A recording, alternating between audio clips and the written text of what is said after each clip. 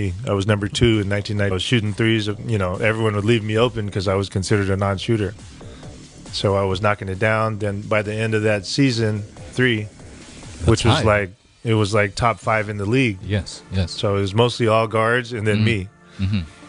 And then when we played against Jong Chico in the national team, I remember guys like Mick Panisi and Chris Jackson would be guarding me in the game because they're on the national team. Yes. And they would be telling me, like, you're giving Jong such a big headache because when he comes back to San Miguel, he's not going to know what to do with you now. Yeah. Now you're a scorer too, or now you can shoot threes too. Like, he doesn't want you to shoot threes.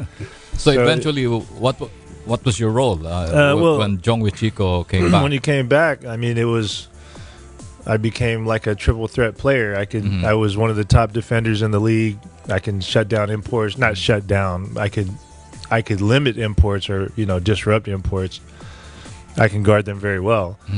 I was a top rebounder in the league, usually top 5 in rebounding with Kasi Talava and Eric Mink and Rudy Hatfield and those guys.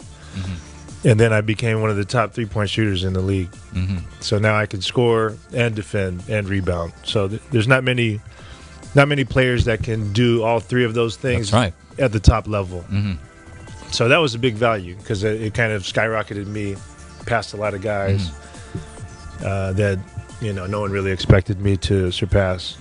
That's why you became part of the PBA All-Stars 4 times from 1997 until 2007. Also part of the PBA Mythical team and PBA All-Defensive team.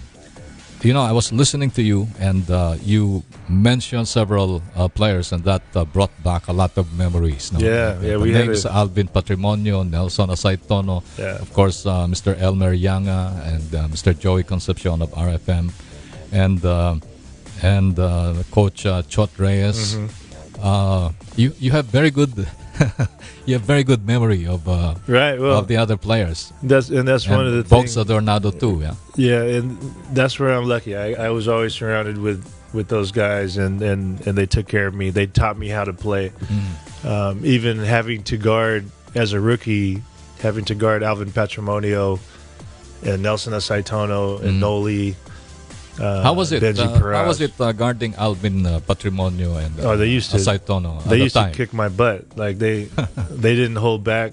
Of course, we were the young Phil Lambs coming in to take jobs and take over the league, and they didn't like that. So of course, they hit us harder. They were extra motivated to play against us. I just remember Nelson Asaitono. My rookie year, he probably averaged about 40 points a game on me. Like, I couldn't stop him. Really? Yeah, I couldn't stop him. I mean, and that's a misconception that Phil Am players have when they come into the Philippines. They always think they're going to dominate, and a lot of times they do, sometimes they don't. But what they don't realize is that these guys like Noli and Alvin and Danny I and all these local players, Kirby Raimundo, they're professionals, right? And this is what they do for a living, and they're used to playing against NBA level talent, right?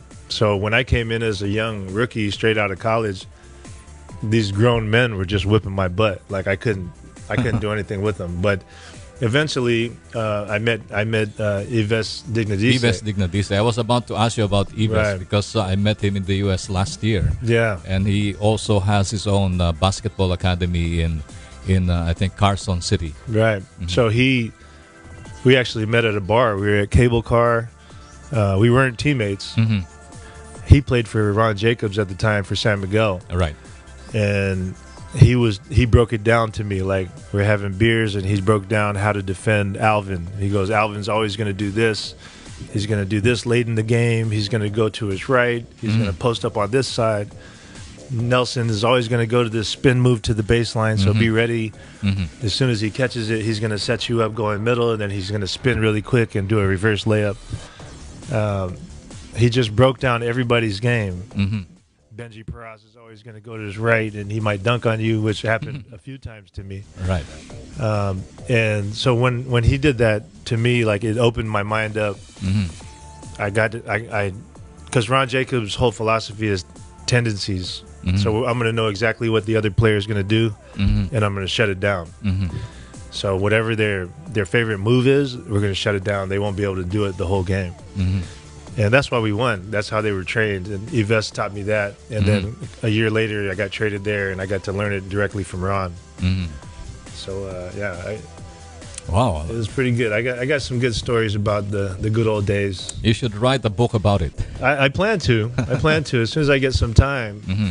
I got to jot all these thoughts down and, Mm-hmm. get an outline going. Okay, I'm just curious again.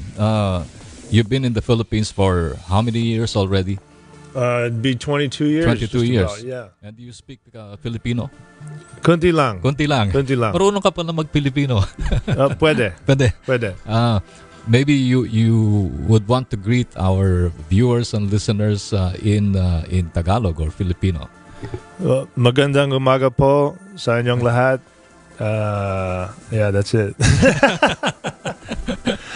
I can text really good in Tagalog, but yeah. I just can't really speak it so well. Okay. When I have to, I do. Like I manage the city club, and we have a lot of employees there, Yes. and they all speak Tagalog. So to communicate with them, sometimes I have to. You have to and speak. It's no problem. We actually had a meeting with our finance team 2 days ago. It was a board meeting, and we were all trying to get on the same page with some numbers.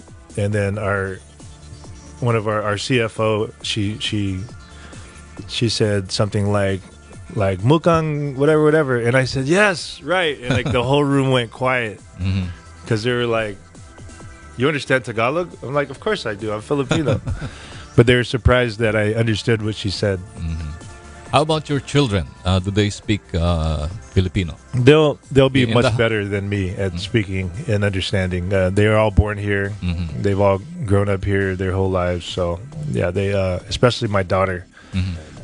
She surprises us sometimes because just joking, she'll speak Tagalog like the whole ride home or whatever. Wow. Yeah. And you understand her. Of course, I can understand it very well. All yeah. right. All right. Currently, you're with Phoenix Fuel Masters as an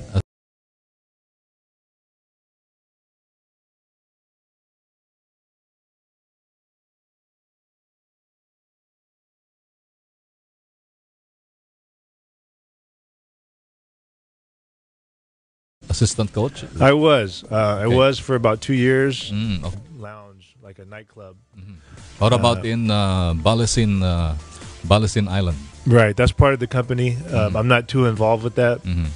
I'm too busy here in Makati. So Yes. the building in Makati, I'm heavily involved with that one. So I was forced. I was splitting my time between coaching and managing the building, and I had to step away from one of them. And to be able to learn business from someone like Bobby Ong Pin,